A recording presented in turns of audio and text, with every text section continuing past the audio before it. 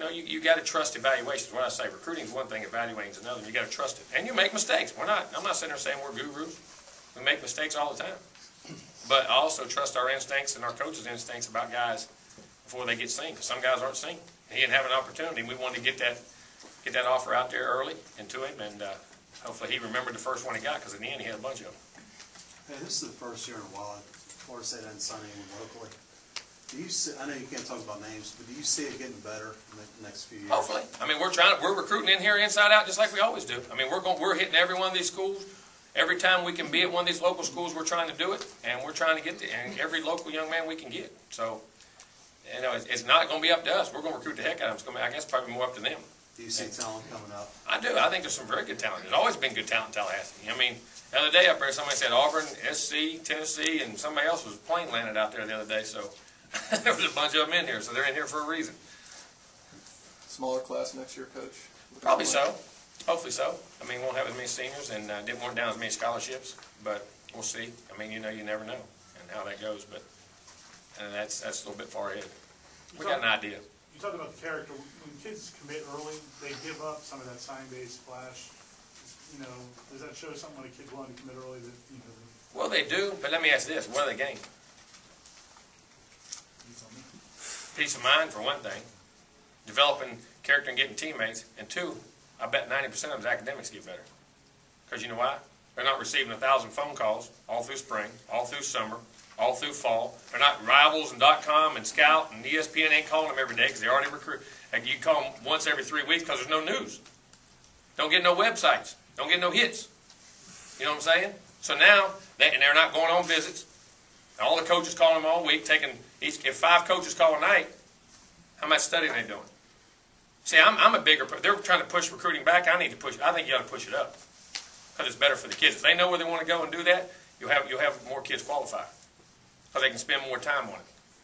And they can concentrate on what they're going to do. And they're not running all over the country. And then what happens at the end? The pressure builds, right? They don't know what they're doing. They're going in a hole for 2 or 3 weeks. You think they're thinking about school? They ain't thinking about school. And the people who think by pushing it back makes it better, I think it makes it worse. I think you're hurting the kid. Jimbo, on that vein, when they talk about having an earlier signing day or 2 signing periods, hasn't the practice of getting kids enrolled early, doesn't the first day of the spring semester kind of become a de facto? Yeah, but what about the kid who can't enroll early? But the ones who can. Well, it gets them, but you're not signing, and economically it saves the school. That's 5 trips he doesn't have to fly all over and go back and talk to the kid again that he has to go to, and helps save the school money. You see more of that happening? What's that? So the kids are enrolling early. Yeah, I think, and if they're ready for it, I think there's nothing wrong with it. And I'm not think there's anything if you stay in high school. I think it's the greatest time. If I could go back, I'd be a freshman again in high school, not college. I'd be a freshman in high school again. I'd go back in a heartbeat in 2 seconds. I could just know what I know now. But even if I didn't know what I know now, it's still fun. But I think the early signing period I think economically, for the schools, it saves money. And for people. And I think, now they always argue, well, coach, I think do it in the middle of December when you do the junior college signing day. Because most of your coaching changes are done by then. And if there's a threat of one, you know about it, well, don't sign. Because they always say, well, if you sign early, the coaches change. If you by the middle of December, most coaching changes are done. You do it right there in the middle of December. And here's the other thing.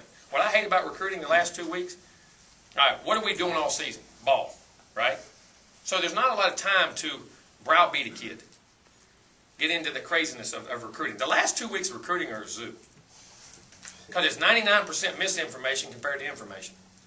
Everybody knows where they're going, they know where they're going. So everybody spends 2 weeks trying to convince the kid and screw everything up in his world. And put all the pressure on him. Even the ones that are committed. You can't do it if you do it in December. You know why? Because everybody's playing ball. And they got a coach. They ain't got time to go do it. For a month and a half, we ain't got nothing to do as coaches, so what we do is spend all of our time on recruiting. It's better for the kid. Because recruiting is getting ridiculous on some of that stuff. Jimbo, you went a long way to find an offensive lineman, Wapton in North Dakota. I suspect that if you go to places like that to get a kid, there's got to be something a little special. If you go far off, he needs to be a guy that can make a difference. I've always believed that. And we think he can. He can provide an immediate need at one of our inside positions, hopefully. And he's got to win the job and do what he can do. We think he's a very talented young man. Jacob's a very talented young man, very strong young man, flexible, great lower body flexibility. I think can be a great addition to us quickly, hopefully. About, talk two guys real quick. Tank, the defensive end, and then Waysome. Tank's as athletic as any end I've ever been around. Tank's in a different, I mean, athletically, you're talking about a guy 6'4" or 5", 260, 265, that runs 4.5 or under, that can play outside backer and stand up. Him in space, and the way he bend with his lower body, change direction and burst, have burst for a tall guy, is very freaky. I'm telling you. I think he can be a really special guy. And he has a 7-foot wingspan. He measures arm and measures for a 7-footer. It's average the wingspan of a 7-footer. So, I mean, he's going to be a great rush guy, can stand there, can do whatever he wants to do. I think Tank's a very, very special player. One of the guys that's a great player in his class we don't talk about very much. And obviously with Carlos and Nick, you got a couple big names. But just the defensive backs in general, what kind of class this is you're bringing up?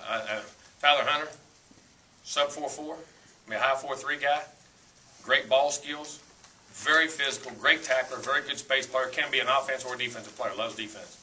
Marcus Brutus, who played 11-on-11, tremendous safety, MVP of the North-South game, great ball instincts, understands ball, very physical. Keelan Smith, corner or safety. We'll play him at corner in the beginning.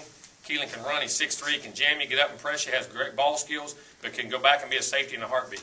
A lot of versatility, can be a nickel, can do a lot of things. And then you got Nick Waysome, probably as good a cover corner as there is out there, tremendous ball skills, instincts, very competitive.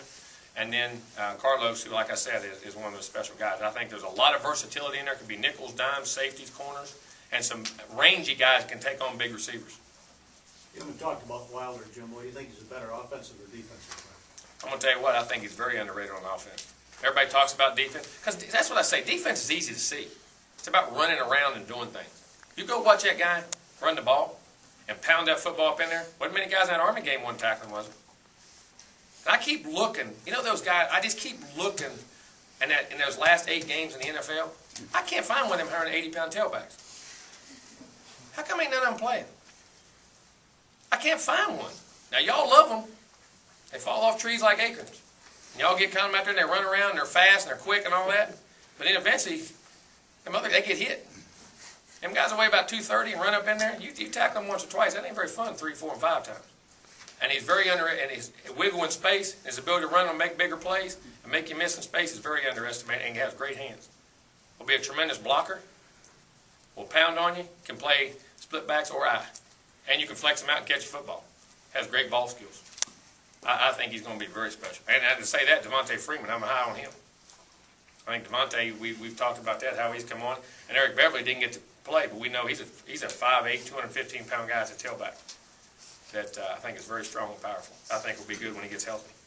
Jimbo, clearly the SEC is the top conference in the country, but over the course of the last 2 years, you've taken away some name players that the SEC schools have wanted.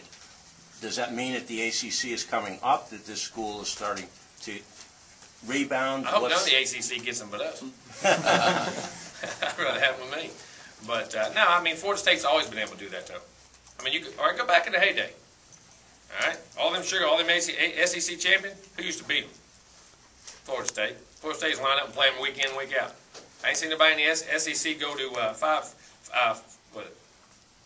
4 national championships in 5 years and play in those games. Florida State can line up and get players and do anything with anybody if we recruit right and do right. And if we'll keep building this thing and take and stretch it and get our facilities out there, build the indoor, build the dorm, right now's the time to make that stretch.